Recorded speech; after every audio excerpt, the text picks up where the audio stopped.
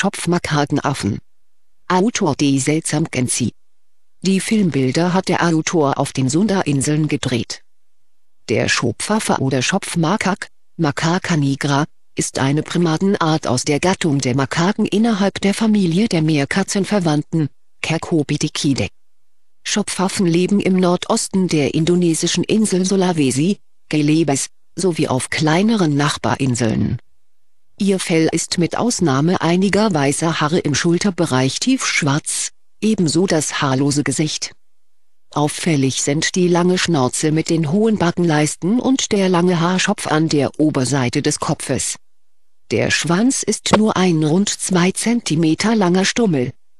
Mit einer Kopfrumpflänge von 45 bis 57 cm und einem Gewicht von 5,5 bis 10 kg gehören sie zu den kleinen Makakenarten. Schopfaffen sind tagaktive Regenwaldbewohner. Zur Nahrungssuche und zum Schlafen halten sie sich vorwiegend in den Bäumen auf, sie kommen aber auch des Öfteren auf den Boden. Sie leben in Gruppen von 5 bis 25 Tieren. Kleinere Gruppen haben nur ein männliches Tier, größere bis zu 4, die Weibchen sind jedoch stets in einem Verhältnis von 4:1 in der Mehrheit. Da junge Männchen ihre Geburtsgruppe nach Erreichen der Geschlechtsreife verlassen müssen, bilden sie manchmal reine Männchengruppen, bevor sie Anschluss an eine bestehende gemischte Gruppe suchen. Das Repertoire an Kommunikationsmitteln umfasst eine Reihe von Lauten sowie mimische Ausdrucksmittel. Das Präsentieren der langen Eckzähne ist beispielsweise eine deutliche Drohgebärde. Die Nahrung der Schopfaffen besteht aus Früchten, Blättern, Knospen, daneben nehmen sie auch Insekten, zum Beispiel Robben, und Vogeleier zu sich. Die Empfängnisbereitschaft der Weibchen wird durch eine deutliche Regelschwellung angezeigt, bei der sich die unbehaarte Afterregion rot färbt, was bei der schwarzen Fellfarbe besonders auffällig ist. Die Tragzeit beträgt rund 6 Monate. Die Geburt des meist einzelnen Jungen fällt in die Regenzeit, da dann das Nahrungsangebot größer ist. Jungtiere werden rund ein Jahr gesäugt und werden mit 3 bis 4 Jahren geschlechtsreif, Weibchen etwas früher als Männchen. Ihre Lebenserwartung kann mit rund 20 Jahren nur geschätzt werden. Schopfaffen werden gejagt, einerseits weil sie manchmal Plantagen und Felder verwüsten, andererseits wegen ihres Fleisches, das als Delikatesse gilt. Die Abholzung der Regenwälder stellt ein zusätzliches Problem dar. Etwas besser ist ihre Situation auf den kleinen Nachbarinseln von Sulawesi, zum Beispiel Bacan, da diese kaum besiedelt sind. Insgesamt gilt die Art laut IUCN als stark gefährdet, endangerät.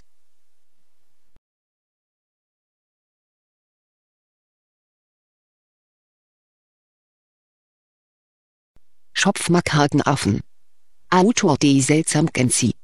Die Filmbilder hat der Autor auf den Sunda-Inseln gedreht. Der Schopfaffe oder Schopfmakak, Macaca nigra, ist eine Primatenart aus der Gattung der Makaken innerhalb der Familie der Meerkatzenverwandten, Cercopithecidae.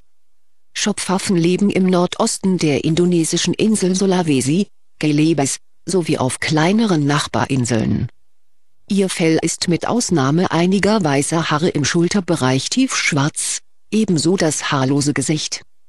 Auffällig sind die lange Schnauze mit den hohen Backenleisten und der lange Haarschopf an der Oberseite des Kopfes.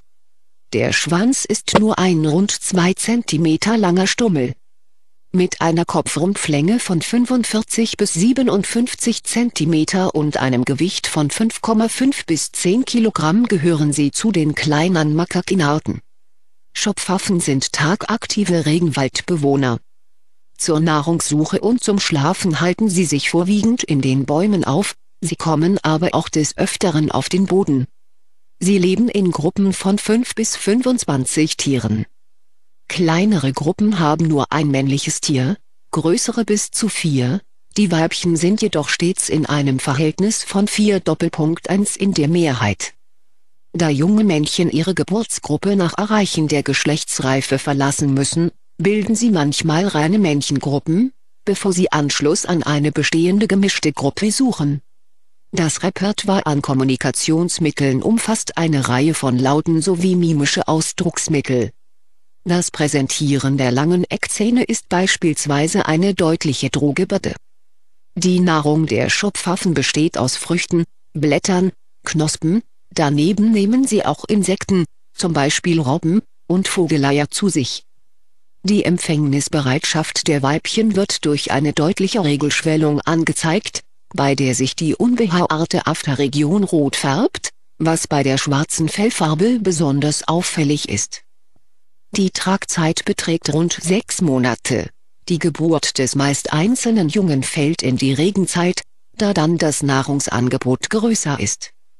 Jungtiere werden rund ein Jahr gesäugt und werden mit 3 bis 4 Jahren geschlechtsreif, Weibchen etwas früher als Männchen.